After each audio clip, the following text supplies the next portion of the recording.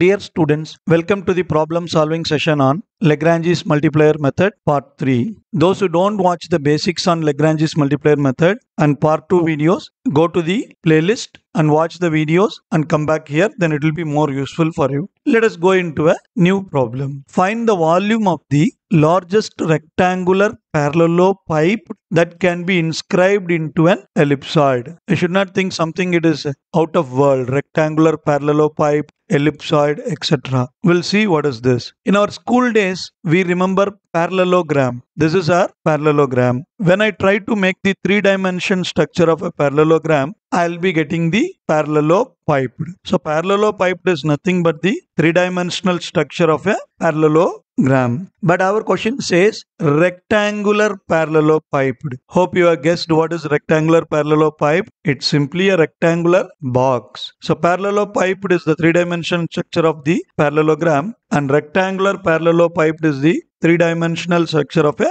rectangle. Hope you understand. Okay, next we have ellipsoid. Before going to ellipsoid, we have to know what is meant by ellipse. So we study ellipse in our school days. X square by a square plus y square by b square equal to 1, where this a we will say it as the semi-major axis and b is the semi-minor axis. Now you would have easily guessed that what is meant by ellipsoid. If I rotate the ellipse in a three-dimensional, I'll be getting the rugby ball. Okay, so ellipsoid is the three-dimensional structure of an ellipse. So whenever we go for three-dimensional structure, we will be getting one more dimension z. So x square by a square plus y square by b square plus z square by c square equal to 1. This is my ellipsoid. I'll show you the three-dimensional view. When you cut the ellipsoid, you can see the center is 0, 0, 0. And the distance, if this is b, the other side is also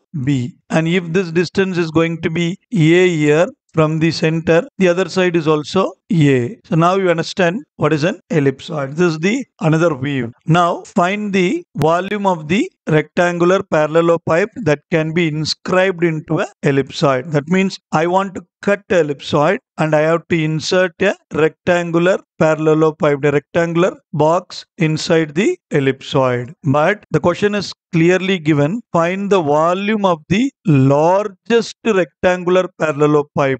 It is not random rectangular box. I have to insert a rectangular box inside a ellipsoid such that its volume should be the largest. So it's like this. Okay, I'm just explaining all the question. You don't want to draw any diagram. Just all these things are for your understanding. When you take a rectangular box, your origin at the corner, but when you insert a rectangular box inside a ellipsoid has the origin at the center. Just now we see the origin at the center. Usually we take dimensions of the rectangular box as x, y, z. But now this rectangular box is inscribed into a ellipsoid. Now the origin is changing. So x, y, z cannot be the dimensions for the rectangular box. In this problem, the dimensions of the rectangular box is going to be 2x because we say semi-major axis is a. So the total length will be a plus a,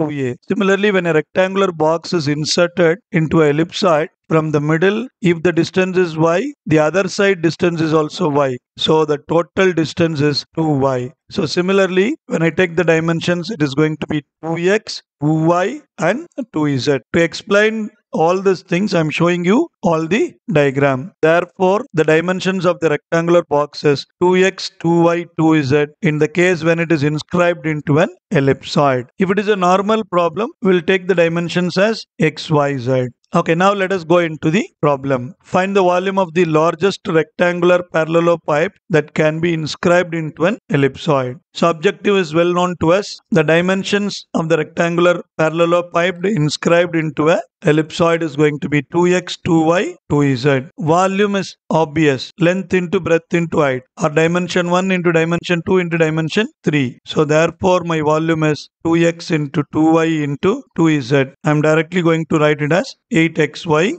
z. That is my equation 1 and f. And ellipsoid is directly given to us. So I'm going to take this as equation 2. Now we can easily construct g. G is nothing but x square by a square plus y square by b square plus z square by c square minus 1.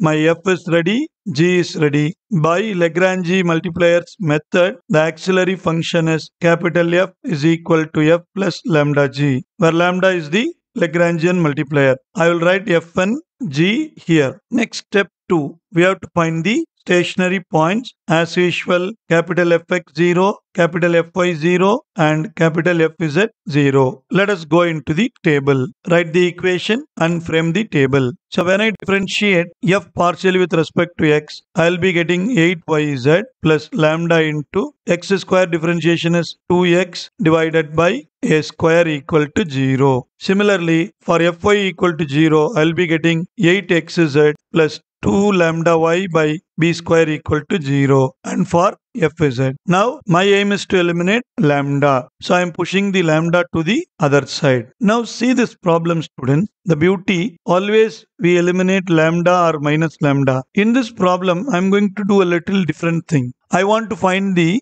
relation. I am going to cut the step 3. I am not going to solve the equation. Now cancel this 2 and bring the unwanted lambda to the other side. We will be getting 4yz by minus lambda, 4xz by minus lambda and 4xy by minus lambda. Step 3, I want to solve the equation. But remember, my equation 2 is x square by a square plus y square by b square plus z square by c square equal to 1. Now we can see some pattern here. X by a square, y by b square, z by c square. Suppose if I multiply x on both sides, y on both sides, z on both sides, I'll be getting my right hand side for the requirement of equation 2. And also you see my left hand side, all are equal, 4xyz by minus lambda. I can easily eliminate my lambda because all my left hand sides are same. I'll equate right hand side. So it is going to be very easy for me. Now I avoid step 3. From this I can say the relation directly. So directly I'll get the relation. So I don't want to solve it. Next, substitution. Take the equation 2. Now I'll convert everything in terms of x. So for x it is same.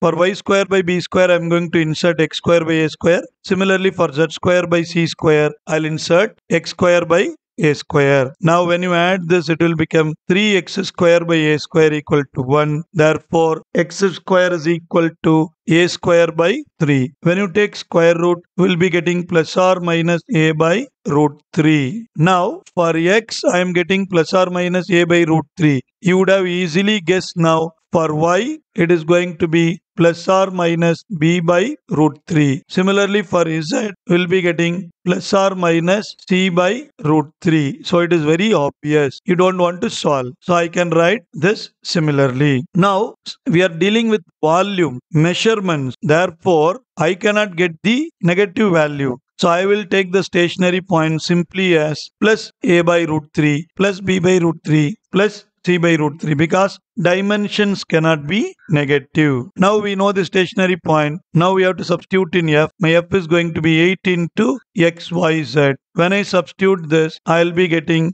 8abc divided by 3 root 3 because root 3 into root 3 is 3. So the volume of the largest rectangular parallelopipe which can be inscribed is going to be 8abc divided by 3 root 3. Hope you understand. Thanks for watching. Subscribe to our channel and share to your friends. See you in the next video. Bye bye.